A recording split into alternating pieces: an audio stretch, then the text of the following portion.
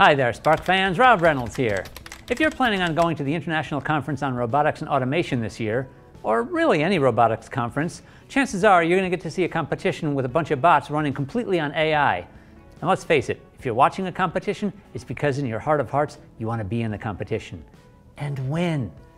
But where to start your artificial intelligence programming journey? How about with the SparkFun JetBot AI Kit version 2.0, powered by Jetson Nano? We totally understand, not everybody has access to multiple 3D printers, laser cutters, shelves full of electronics parts, but we do. And that's why we put together this kit that's easy to assemble to get you up and running quickly and working on the good stuff. This kit comes with the Jetson Nano Developer Kit and a 64 gig micro SD card pre-flashed with SparkFun's JetBot image, and that includes the NVIDIA JetBot base image with the SparkFun Quick Python library package, the driver for the Etamax Wi-Fi adapter, AWS IoT Greengrass, and JetBot ROS. There's a Leopard Imaging 145-degree field of view wide-angle camera and ribbon cable, an Etamax Wi-Fi adapter, a SparkFun serial-controlled motor driver, the SparkFun Quick Micro OLED breakout, a 10,000 milliamp hour battery, plus all the hardware and prototyping electronics to complete your fully functional robot. Between our build guide for the bot and NVIDIA's guide for the Jetson Nano, you should have your JetBot up and running fairly quickly. The micro OLED will give you the bot's address, and then you can connect remotely.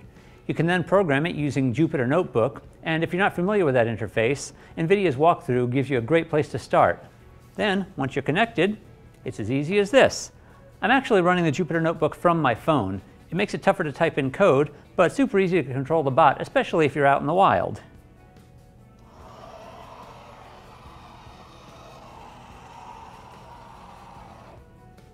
So, full disclosure, we will have another JetBot kit coming out relatively soon, depending on supply chain, 4 to 6 weeks maybe.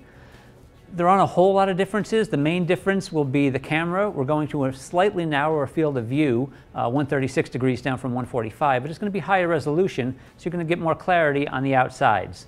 That's going to help. So basically the choice comes down to, do you want to wait a little bit and get the very latest kit, or do you want to get this kit now, start programming, get a little bit ahead of the competition? If you want to start programming now for next year's competition or next month's competition, you're going to want to grab the SparkFun JetBot AI Kit version 2.0 now and get programming. Oh, and don't forget, click on the little bell right down there and you'll get notified each time we drop a new video. Happy hacking, friends!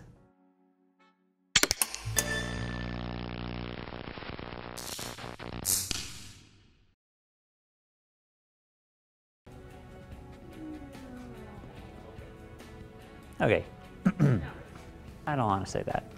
It takes a little time. I'll go with fairly quickly. I had time to learn my words. Reasonably, not slowly. Yeah, well, I was just sitting here doing nothing for an hour waiting for the parts to show up.